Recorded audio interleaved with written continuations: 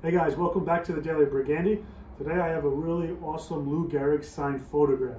Now if you collect vintage baseball autographs, you know Lou Gehrig is a very rare, tough autograph on anything. So even an album page, anything cut out of a sheet of paper, even that's expensive. So here we have an 8x10 photo, which is considered a premium item. And what's really special about this is that it's actually unpersonalized, which is pretty rare because Gehrig was known to generally personalize all his autographs.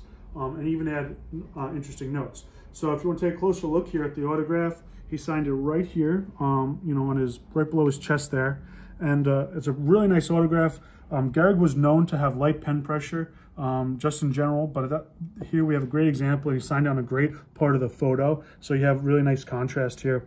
And another thing I want to talk about this photo, in particular this area, is that well, first of all, it's an original photo. It's a PSA Type 1 photo. So it's from the period, 1930s. But how do we know like what era it's from? And one giveaway right away is that on his chest, he should have, if it was from 1936 and after, he should have an insignia of the interlocking NY there. So it's not there, so we know that it was pre-1936. So early 30s to mid 30s, that was Gehrig's height. He was a Triple Crown winner. He had, I think he averaged 150 RBIs a season in the first part of the 1930s there. So this is from his height of his playing days, which is just critical. Whenever you're collecting autographs, that's always best if you can get an autograph from a player during his playing days. Now, most Gehrig autographs, obviously, are from his playing days. Gehrig tragically passed in 1941 of ALS, and he played up until 1939.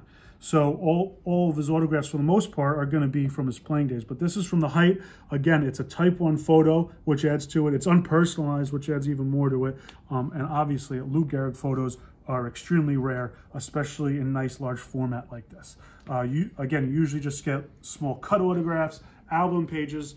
Even those are considered rare and expensive and valuable. So when you have it on a photo like this, it's a real premium special piece. Something we're really glad and happy to have in our collection here. And if you have any questions about Lou Gehrig autographs, please comment below, shoot me an email. This is what we love. This is what we specialize in. So thanks for watching the Daily Brigandy. We'll see you tomorrow.